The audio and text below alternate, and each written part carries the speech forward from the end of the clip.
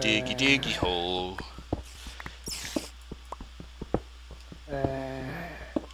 Bleh, bleh, bleh, bleh. Excuse me. Ah.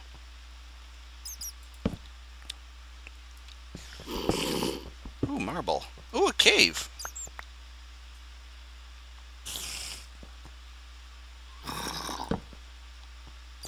Copper. More copper. Awesome. Look at all this marble. Oh, another bat. Lucius, where'd you go?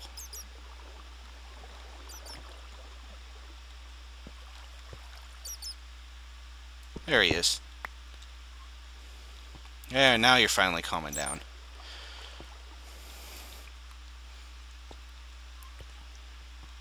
It takes a lot of work finding all the patches for the texture pack so that everything in the mod looks all beautiful and sfaxy. And I want to put out a huge thanks to the community that makes all this possible. All these mods, the compatible texture packs, everything, it's just beautiful. I love you all.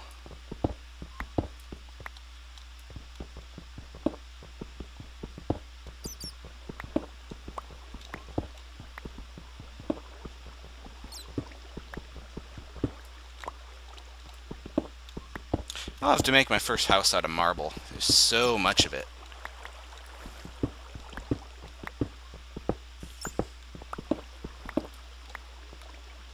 I made the chests, and I did not deposit all my stuff in the chests. I am such a derp. Derp face, derpy doo. Hello!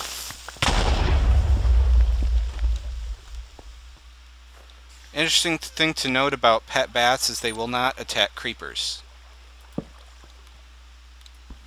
I can't imagine why.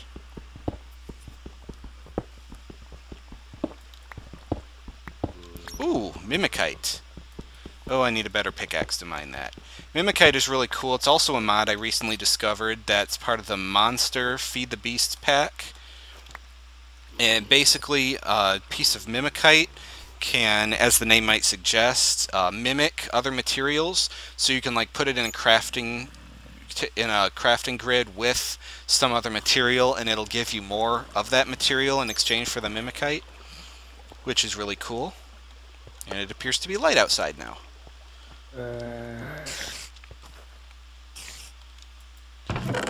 Let's dump the books, some of these saplings, the backpack, the bees, wood, dirt, charcoal. I'll keep the stick with me. Oh, I'm betting there's something nasty right on the other side of this wall here. Maybe not. Oh, ha! Hello there! Why does that spider have a potion effect? Strength? Why does that spider have a potion effect? Holy crap, I'm on half a heart.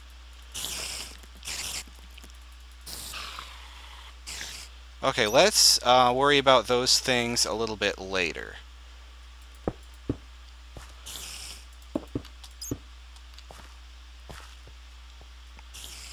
Lucius, come here. Where'd he go? Funny sounds. Okay, first off, I need food.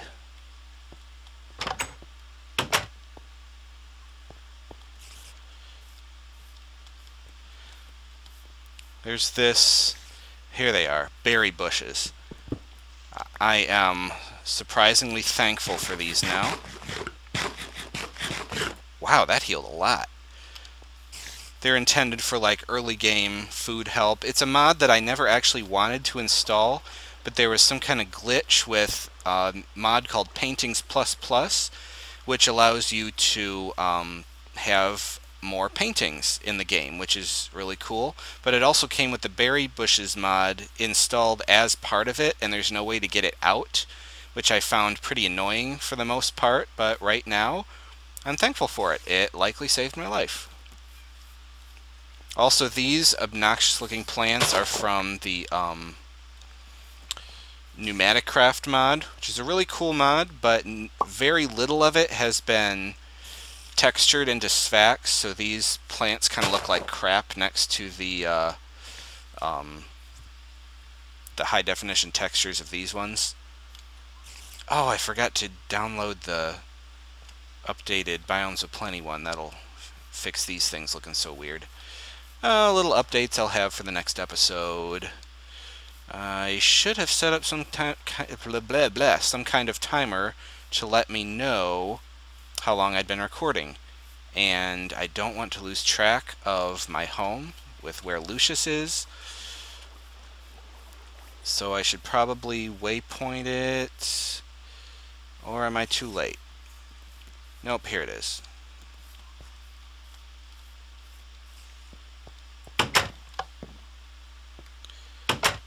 Okay, so waypoint, new waypoint, base uno.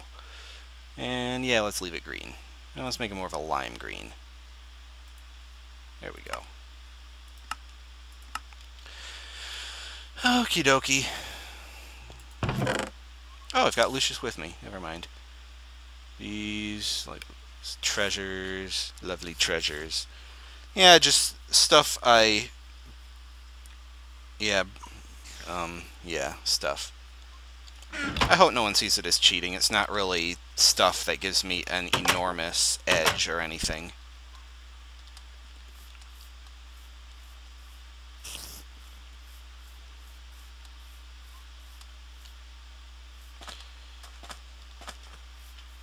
An annoying thing about shaders, if I want to turn them off, I basically have to uninstall the entire mod and restart Minecraft.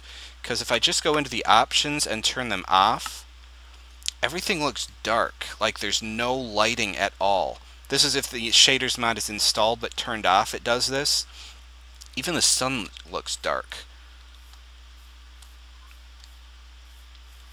And my FPS is apparently capped at 30 because I'm recording. I was curious to see how high the FPS would go. Oh well. Shaders back on. Oh, beautiful. I also have to add the Biomes of Plenty grass types into some config file somewhere because they are not waving in the breeze like everything else is. Why is it lagging? Probably because it has to reload all the shaders and everything.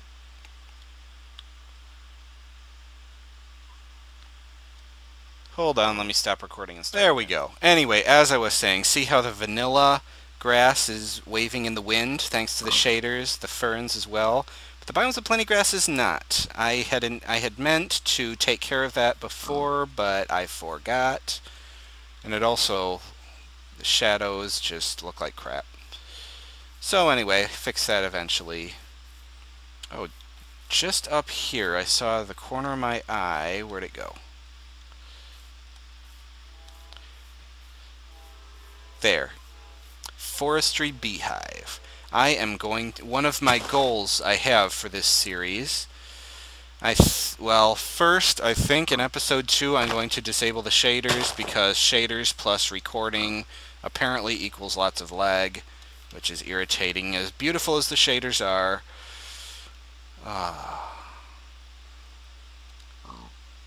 to me this is even better than being outside because bugs aren't biting me.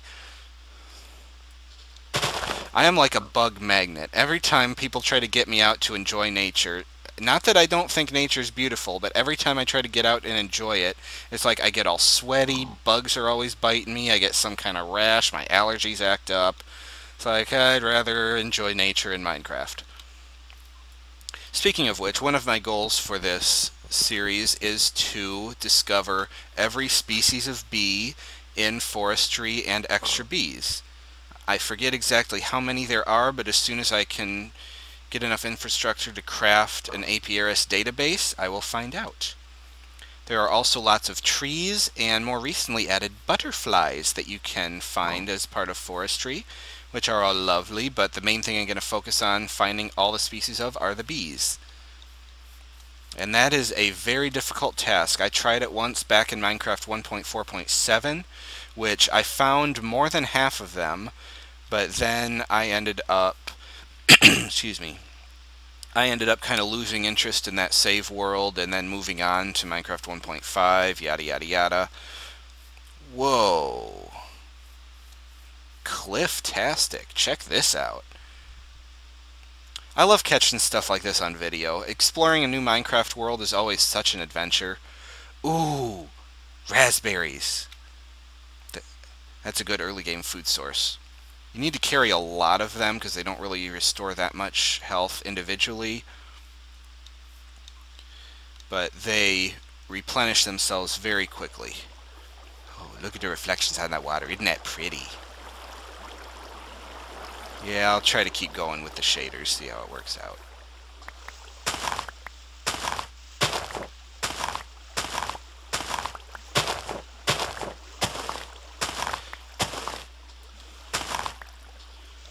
Now, I'm not going to take all of these because I want to give them a chance to regrow in the wild here.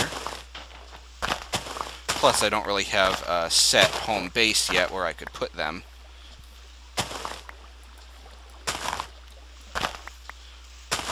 Cool thing is, they will... Ooh, look! That happened just now. It grew. A new bush on top of it.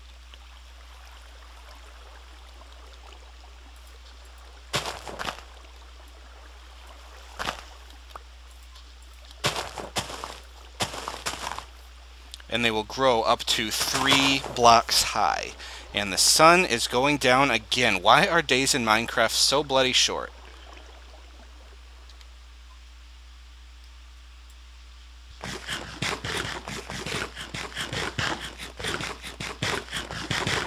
Also, why does the shaders mod make my health bar and hunger bar so dark?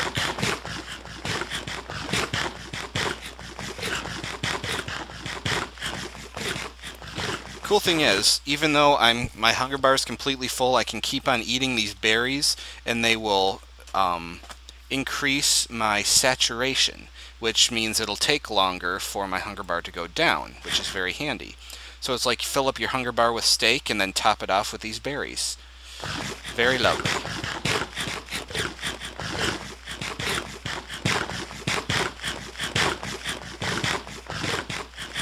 Wow, I was hungry.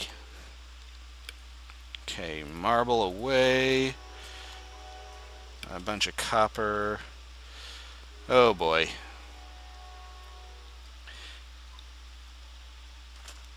I'm a tad on the lost side here. I mean, I have my waypoints, which will show me back home. This lag is irritating. I have a veritable supercomputer. I'm not supposed to lag.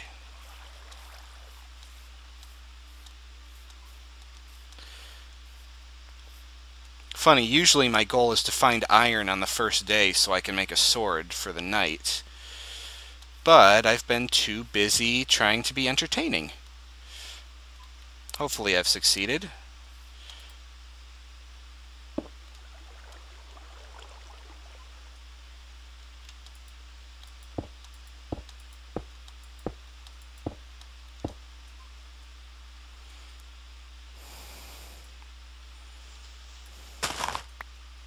Oh, I saw the grass waving. I thought there was a monster up there. Ugh.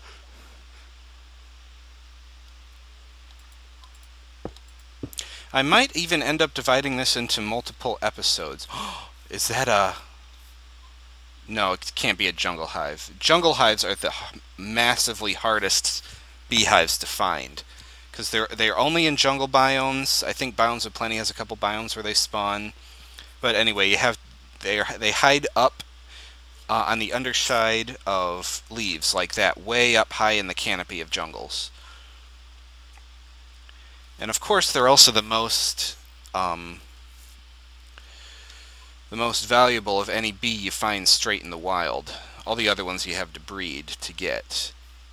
And bees will produce anything: diamonds, uranium, iron, Of course, it takes an enormous amount of work to get to the point where you have those bees that create those things, but once you get it, and once you get some bee infrastructure set up, they will just pump out stuff like there's no tomorrow. I remember back in my 1.4.7 world, I had a what do you call it? I had 8 nuclear reactors running constantly, and the bees were producing uranium faster. Excuse me. And the bees were producing uranium faster than the reactors could burn it up. And those reactors were producing uranium. Oh, no, not producing uranium. They were producing UU matter, which, if you don't know, it's a thing in industrial craft where if you have an enormous amount of power, you can actually turn it into matter using E equals mc squared. And then you can basically turn UU matter into anything you want. The system has drastically changed since then. UU matter is now a liquid instead of an item, and making it into stuff is a little more complicated than simply a crafting recipe like it used to be. But anyway, I had a... Hold on, are any of those monsters coming for me? Does not look like it. And anyway, I had it hooked up to a solar panel factory where it would just churn out solar panels from the UU matter created by the nuclear reactors, and I would just compact those solar panels into solar arrays, which are basically an enormous amount of solar panels condensed into one block. And the high voltage solar array produces more energy than a nuclear reactor. So I would just take those, I had the base set in one place with the nuclear reactors and the solar panel factory, but then anywhere in the world I needed power, I could just take a bunch of those solar arrays out there and use them for power. Oh my goodness, the sky is beautiful. The moon. The moon.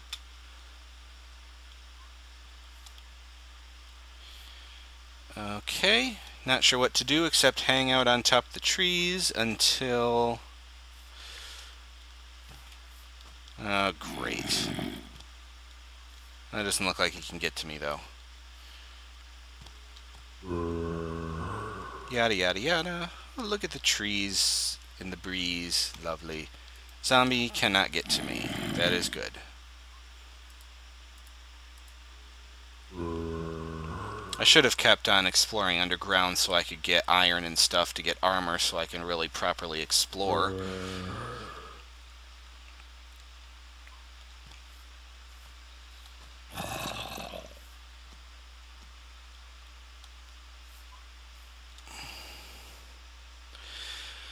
Oh, I might end up cutting all this. Yeah, I'm probably going to cut this part. Just wait until dawn.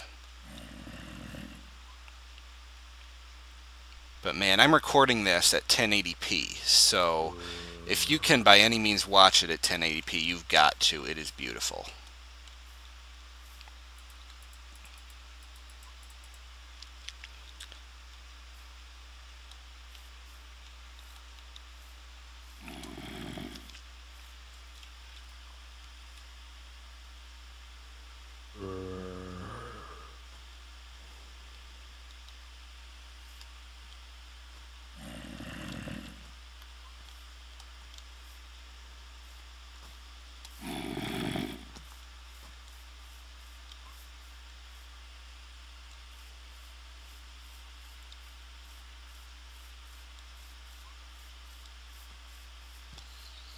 Oh, zombie's right there.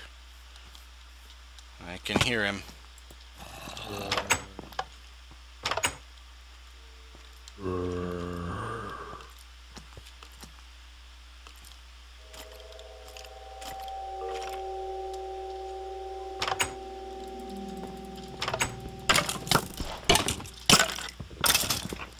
Yay, Morph Mod. See, I've killed spiders and I've killed skeletons. I haven't killed any zombies yet?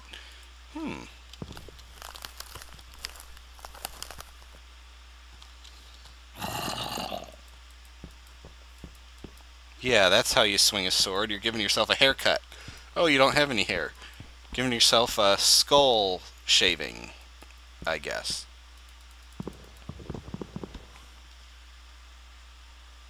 Spider.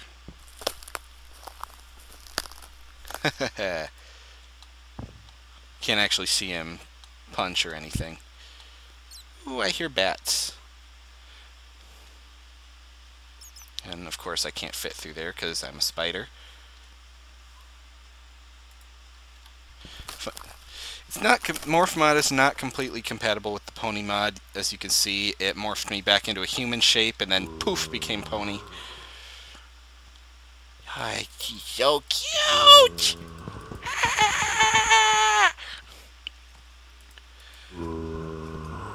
I usually play as my own Pony OC Chip, but I don't have an HD skin for him, and these just look so lovely I can't resist.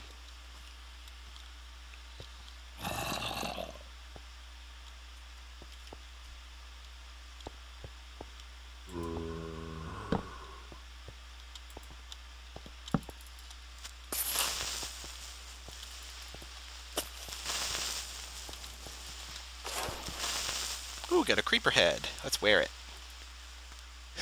Creeper with a pony muzzle.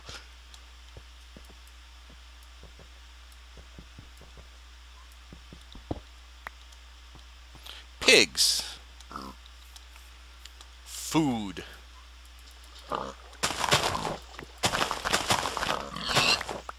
Ooh. Rice. Very nice. Also from the Growthcraft mod. You can make it into food or into booze. Can't go wrong there.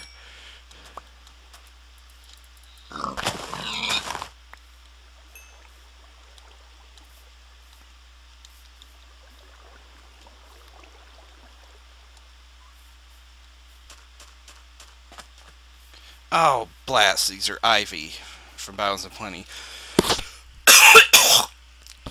Excuse me, man. My throat is really tickly today.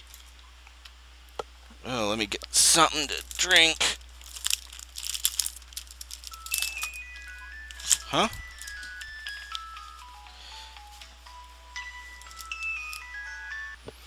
Okay, I'm back. That was my alarm to remind me to take my medications, which I have done. Interesting timing, just as I stopped to...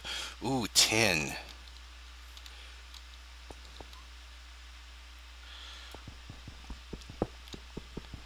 Tin and copper are good because you can combine them to make bronze. Oh, but I need a grindstone first, and I need other stuff to make that.